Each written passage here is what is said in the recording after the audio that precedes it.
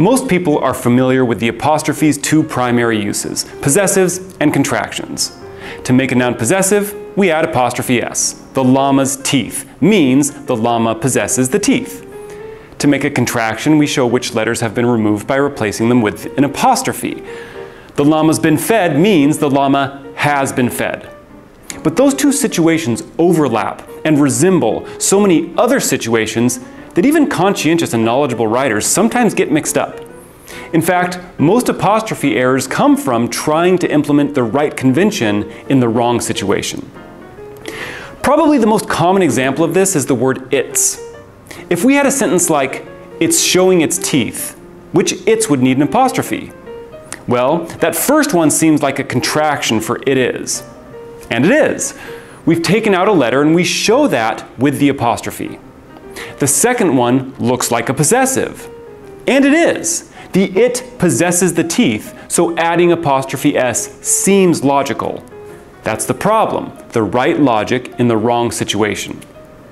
We actually don't use an apostrophe, and here's why. The apostrophe s rule is for nouns only, like llama, not for pronouns, which are words that stand in for nouns. He, she, they, it.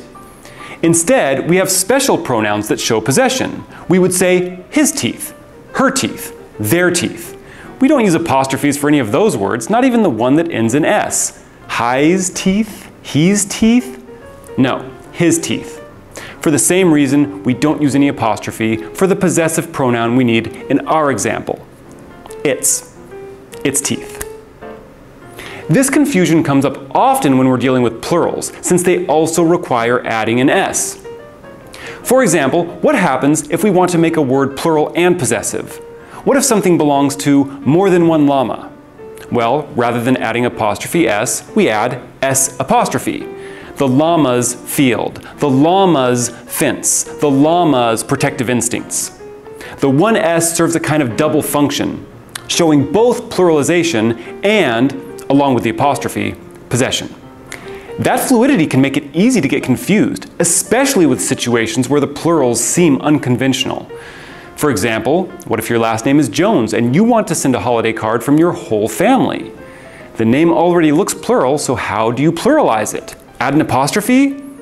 Well, no, it's not possessive and it's not a contraction, so the apostrophe doesn't figure in.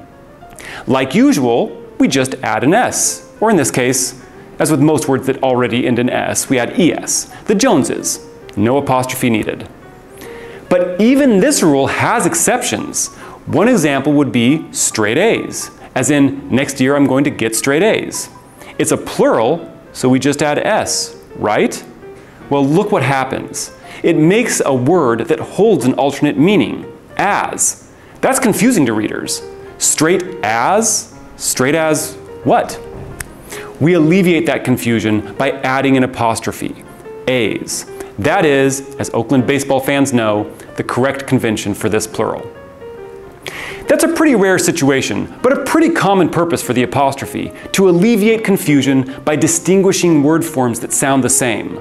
They're writing. The words sound exactly the same, but the apostrophe lets us know which one we're dealing with, just as it does with its and its.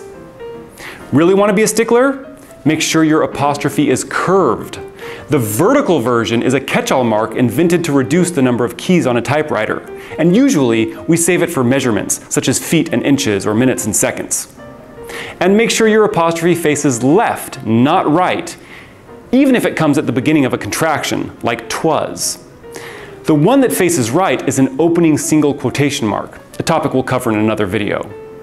But if we're honest, those are conventions that even most sticklers overlook, and ones that possibly belong to the realm of typography more than grammar.